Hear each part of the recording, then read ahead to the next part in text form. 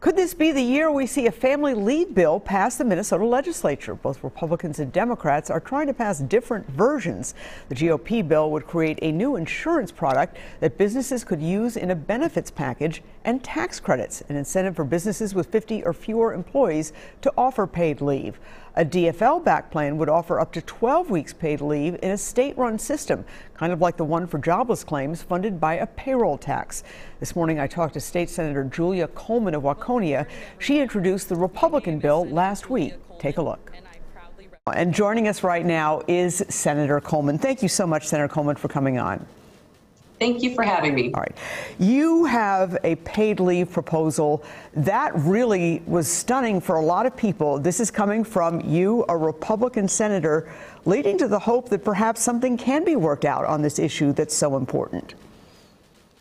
Yes, I believe that in the Republican Party, we are so much more than just the party of no. This is a big topic amongst my peer group and it is only growing in importance. And I got to experience it firsthand when I gave birth to my first son without any paid family leave.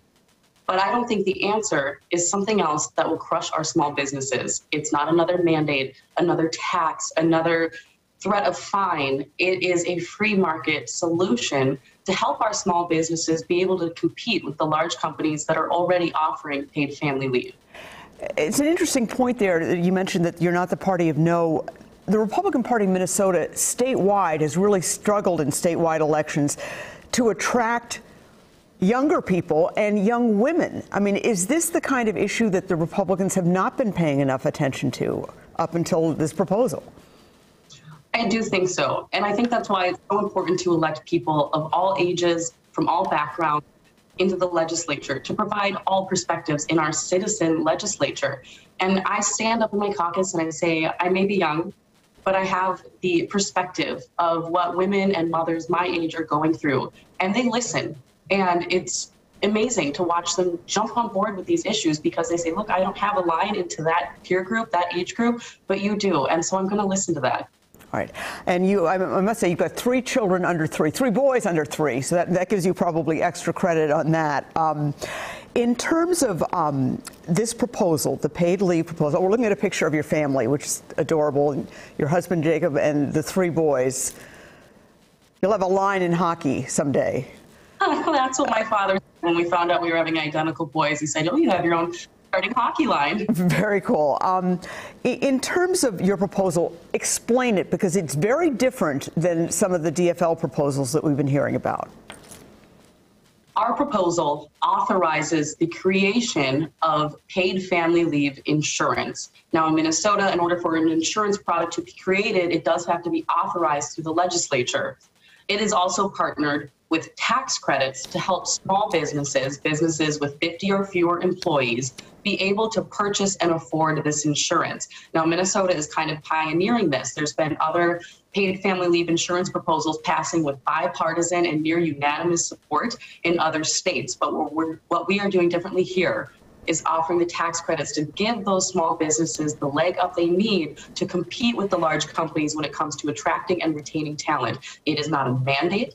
It is not a fine. It is not another tax. It is a free market solution to a very important issue. Now, critics say this is simply going to leave people out, and that also by relying on tax breaks, you're going to have businesses wait until they get that tax break when it comes to tax time. And that's simply not feasible for a lot of individuals and businesses. What are your thoughts? How do you address that criticism? There is no perfect solution here. My solution does not cover everybody. That's true. I'm fine saying that, but their solution will be another tax. It will crush our small businesses that are still struggling because Tim Walz shut them down for so long. We need to give them a hand up. We don't need to crush them any further than they already have done. In Washington State, for example, where they have a plan much similar to what Democrats are in Minnesota are proposing, their payroll tax for paid family leave, they just announced a couple months ago, will be increasing by 50%. We don't need that here in Minnesota. Well, I know that the proposals are very different, but the bottom line is you think it's a really good idea, as do many of your constituents, and the Democrats think it's a very good idea, as do many of their constituents. Is there any chance that a compromise can be worked out? Because this is a thing that I think drives a lot of Minnesotans crazy, when you have the will on both sides and even the means, and yet you can't come together. There are some areas that I think we can come together and sit down, and I would welcome those conversations.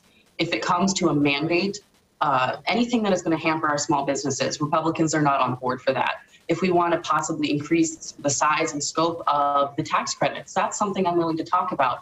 But we do want to have a seat at this table. I want a seat at this table for young people and people of all ages that are going to benefit from having this conversation about paid family leave. All right.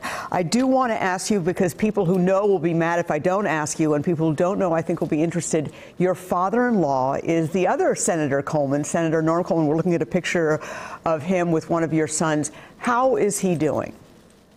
He is doing so fantastic. He still runs schools around most people I know. He's working in Washington, D.C. 4 days a week, and most importantly, his health is doing phenomenally. He's still getting scans at Mayo, he's still doing his immunotherapy, and he is loving life as a grandfather. I bet with 3 grandsons in 3 years, that's quite a bit. Well, listen, Senator Coleman, a pleasure to meet you, and thank you so much. We certainly appreciate it, and it's great to hear that your father-in-law, Senator Coleman, is doing so well. Thank you, Esme.